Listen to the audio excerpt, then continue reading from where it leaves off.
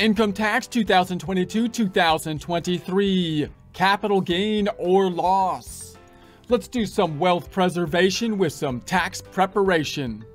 Support accounting instruction by clicking the link below, giving you a free month membership to all of the content on our website, broken out by category, further broken out by course. Each course then organized in a logical, reasonable fashion, making it much more easy to find what you need than can be done on a YouTube page. We also include added resources such as Excel practice problems, PDF files, and more, like QuickBooks backup files when applicable. So once again, click the link below for a free month membership to our website and all the content on it.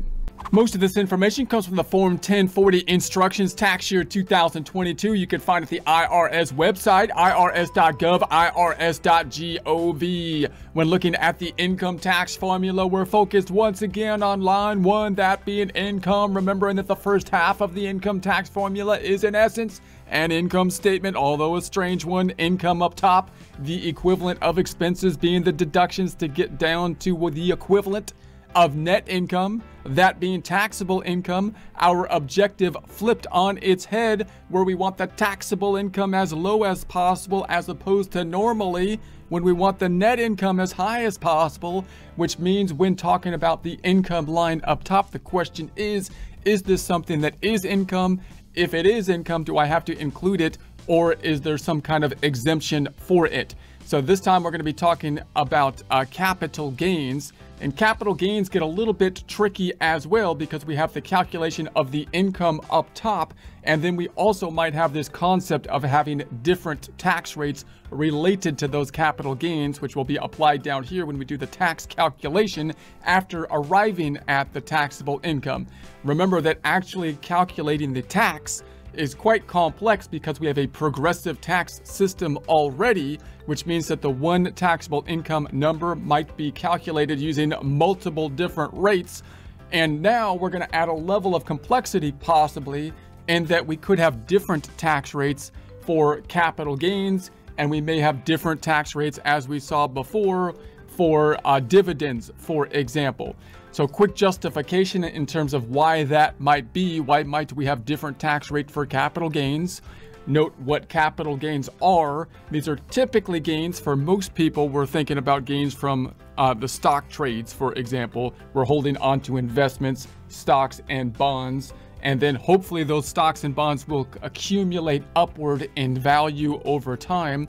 If we want to realize and spend the money with regards to those stocks and bonds, we sell the stocks and bonds, and at that point in time, that's when we quote realize, end quote, the gains. Suddenly I have an opinion about the capital gains tax. So the gains can accumulate upwards. In other words, the value of the stocks can go up in value, but we don't generally have a taxable event related to those investments, other than possibly with regards to dividends and interest, but not with the increase in the value, the capital value of the investment, until the point in time we sell it.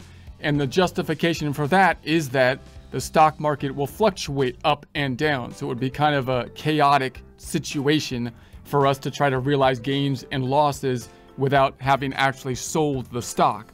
So then when we actually sell the investment, we're going to take the sales price minus the cost, account for any kind of cost of the trades that took place as well, to get to the gain. Now, the issue with the gains that we have then, why wouldn't the gains just be in ordinary income? Couple justifications for that. One would be that these gains actually accumulated over a long period of time, possibly, because if they're long-term gains, they're going to happen over at least a year. Longer than that, oftentimes people are holding on to the stocks for a long time if you're a long-term investor. And therefore, you might have this situation where you sold something that accumulated revenue over 10 years, and you're accounting for it in 1 year. You have the similar situation with our progressive tax system, as though that situation where you have the lottery choice. Should I take the lottery money today, or should I take it over installments over so many years into the future? The tax consequence of taking it today would mean that that lump sum will increase your taxable income to the point where the progressive tax tables for ordinary income would be much higher. And so that can kind of distort things. Same kind of thing happens here. If I take 10 years worth of gains and realize them at one time, you might argue that you have an unreasonably high tax rate that might be applied because you didn't really get all that money now, you invested to get the money. That's one argument. Another argument is just simply that you want to incentivize investments in the stock market. Stock market guy. And to do that, that incentivizes people to save, which is usually good. It's good to save for retirement. And we want to, of course, stimulate the economy and whatnot.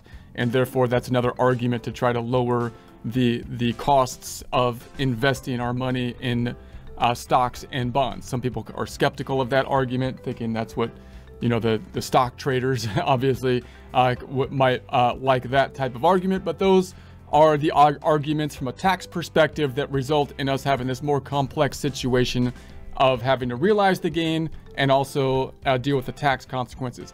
Now, also just realize that you could have losses, right? So it gets actually quite complex if you have gains and losses, short-term gains and long-term gains. We might dive into that topic a little bit more in and of itself later. But for right now, we just want to think about the idea of it's going to pull into the first page of the Form 1040 if we have these capital gains. Also realize if you sell other things like property and whatnot, you might end up with a similar situation of a capital gain that will be reported on a Schedule D. It's just that the most common thing that people think of with a Schedule D capital gains are investments in stocks and bonds. Also just realize that most people have their investments in stocks and bonds under the umbrella of a retirement account, like a 401k plan or an IRA situation where they might be earning their increase in the value of the stocks and bonds, just like if it was outside of an IRA or 401k, and they might be earning dividends and income, but those are going to usually be going back into the account, and they're not actually pulling money out of that account until the point in time that they retire, because that's the point of putting them into the 401k plan. If you pull the money out before that point, then you could get hit with the penalties and interest. So that means when you pull the money out, then it's usually going to be included as a distribution at retirement age, and that usually is included as kind of like income, right?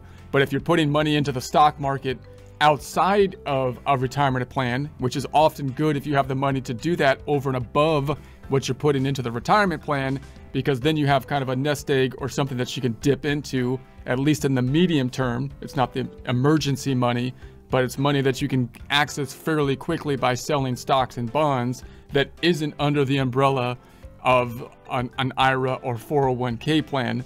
And when you sell that stuff, that's when you would have, you know, a capital gain situation. Obviously, if you do taxes, you will also run into some people that just like day trading. They're going to try to get value from a short-term investments, in which case the Schedule D can be quite extensive and problematic. For most people, they don't do the day trading. They're long-term investors and they work somewhere else. And therefore, the Schedule D is usually not that burdensome. And most of their investments, like I say, are under the umbrella of a 401k or an IRA, which means, you know, it's going to be accounted for a little bit differently in terms of the distributions at retirement. Okay, so it's going to be here on line 7. If you have, there's the capital gain attached Schedule D. Here's a quick look at the Schedule D. The general idea is that we've got the proceeds, the cost, and then adjustments, and then the gains and losses. Note that there's short-term gains and there's long-term gains. I'm not going to dive into that in too much detail here. We might go into it in more detail later. I just want to touch on it as something included in income, another type of income. Now, normally you will get a Form 1099-B from your financial institution, your bank, or your E-Trade, or your Vanguard, whoever you are investing with, that also might give you a 1099-B for interest and dividends and so on. So it might not look exactly like this, but it will say 1099-B on it somewhere, and it'll have the related boxes that are going to be necessary in order to do the calculation. So note that what you need to calculate is you need the date acquired, because you got to see if it's short-term or long-term, and the date sold. Oftentimes these two things are summarized on the 1099, and then there's more detail in the full 1099 report, because you might have bought and sold multiple stocks and bonds, for example. And the main thing that has a consequence on your taxes is short-term versus long-term. So for example, if you sold like if you sold one stock, then it's pretty straightforward on the short-term and long-term at one time, not a problem. But if you're dealing with a day trader that sold like hundreds of shares, then the major thing that you need to be grouping together is the fact that these group of shares were sold under a year and these groups of shares were sold over a year, which you might summarize in your data input in the tax software and possibly then use the schedule provided to you by the financial institution as backup and attach that to your tax return instead of entering every single trade that happened. So there might be some shortcuts in the data input for that kind of tedious process when you have a whole bunch of trades. So just to kind of keep that in mind. Also, just note that it used to be that the date acquired and the cost are usually the most problematic things to come by from the investments. And it used to be that the financial institutions, remember, they're just kind of facilitating your trades. So it used to be that you're the one that's ultimately responsible for that information, and it used to be the financial institutions, Finest financial institution this side of Missouri, weren't held as closely responsible for that stuff. But more and more, they've been trying to pressure the financial institutions, like with every kind of area, which does make it easier on a tax preparer like me. So, but I mean, to get them to give you the date acquired as well as the cost. Now the cost gets quite complex because you might have a stock that was, for example, inherited to you, or the stock might have had stock splits into multiple different companies, or the stock has changed. So the cost can actually get quite cumbersome, quite complicated. And sometimes the financial institution may not give it to you, or they might say this is like what we guess the cost is or something.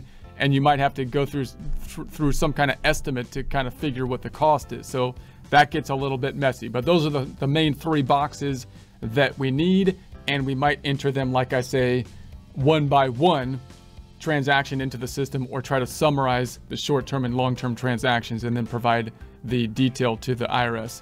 And then you got accrued market discount, wash sale, short-term gain or loss, long-term gain or loss. And so short-term and long-term will have differences in taxes in terms of generally whether it's going to be subject to ordinary income, which is not tax rates, that is, or is it going to be subject to capital gains rates, which are typically favorable rates. So check collectibles, if they're collectibles or not. Now you could have withholdings from your stock sales. Most of the time, most people don't, because they're withholding through their W-2s or their distributions if they're in retirement from their pension plans. So you don't see that all the time, but it's possible because you do have a gain situation possibly that someone withholds the tax. And if you sell a whole bunch of stocks at one time, then quite likely you might want to withhold if you can at that point there, or make an estimated payment when you pull the money out. A lot of times people pull money out and they don't really take into consideration the tax consequences, in part because they've been taken out of the system of actually thinking about taxes, because the IRS has forced the employer to take that role. That means that we really get paid oftentimes whatever we get paid after taxes, and we just think, oh, you know, whatever. And then when we do something that has a tax trigger and event, we don't even think about taxes because we feel like, oh, didn't the employer take care of that? Well, no, it's your financial institution. The employer's not involved. But in any case, reports to the IRS gross proceeds versus net proceeds. Check if loss is not allowed, profit or loss realized, unrealized profit, and so on. So those are the main boxes. You can also have the state.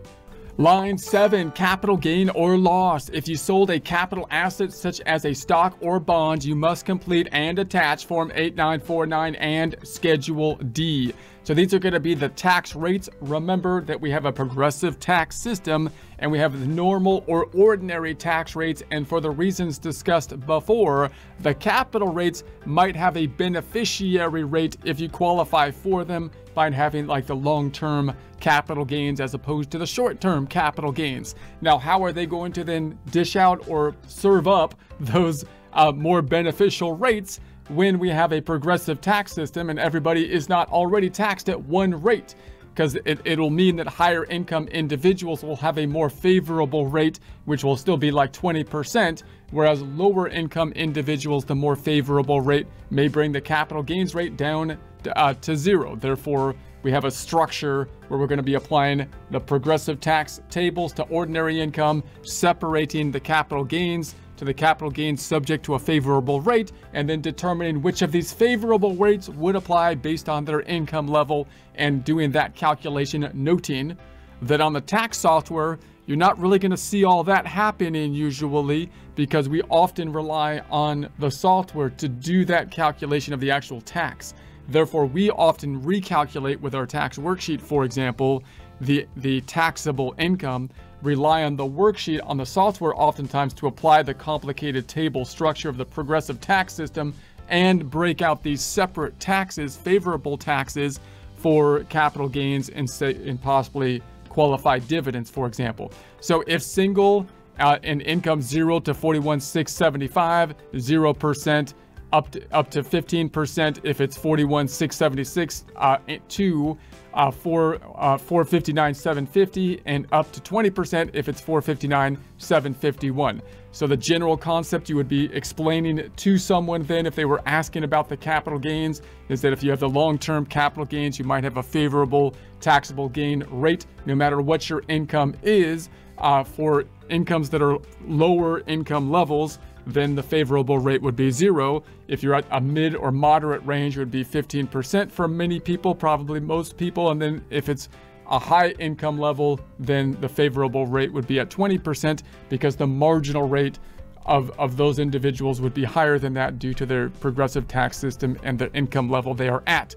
Exception 1. You don't have to file Form 8949 or Schedule D if you aren't deferring any capital gain by investing in a qualified opportunity fund, and both of the following apply. 1, you have no capital losses and your only capital gains are capital gain distributions from Forms 1099 Div, Box 2A, or substitute statements, and 2, none of the Form 1099 Div or substitute statements have an amount in Box 2B, unrecaptured Section 1250 gain, Box 2C, Section 1202 gain, or Box 2D, collectibles 28% gain.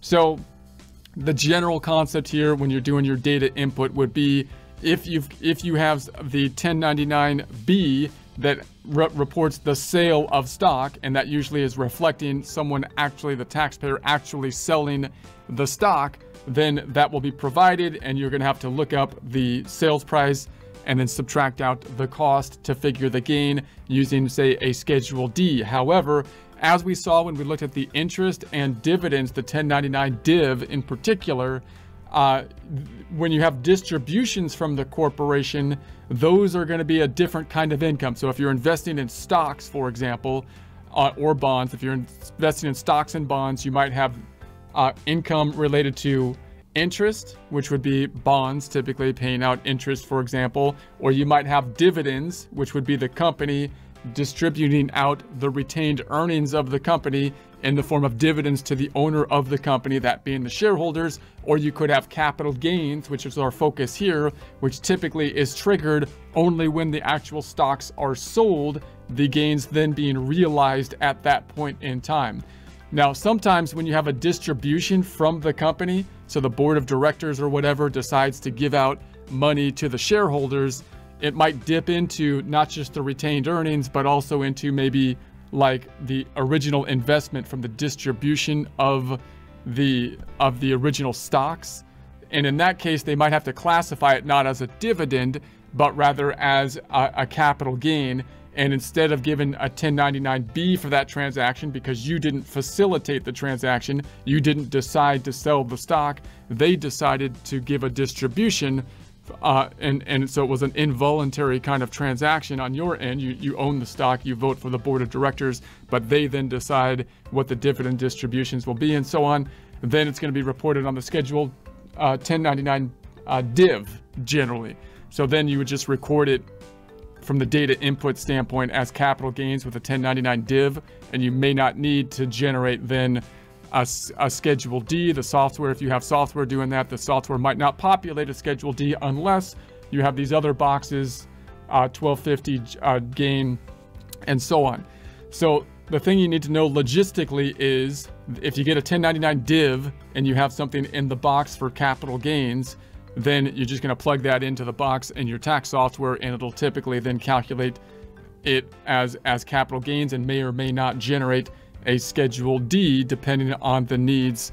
And then you can basically want to deconstruct that and say, well, why does that make sense? And when you talk to someone like a client, be able to explain the difference between a dividend, which has ordinary versus qualified dividends. The qualified dividends might have favorable tax treatment, and the distributions of a capital gain, which might mean that they distributed something over and above the retained earnings, therefore classified it as capital gains instead of normal distributions. And you might have capital gains rules, which once again, you could have favorable tax treatment on those distributions. And then when you sell stock, that's when you're going to have the 1099 B, which will give you the sale price of the stock when the person actually physically sold the stock.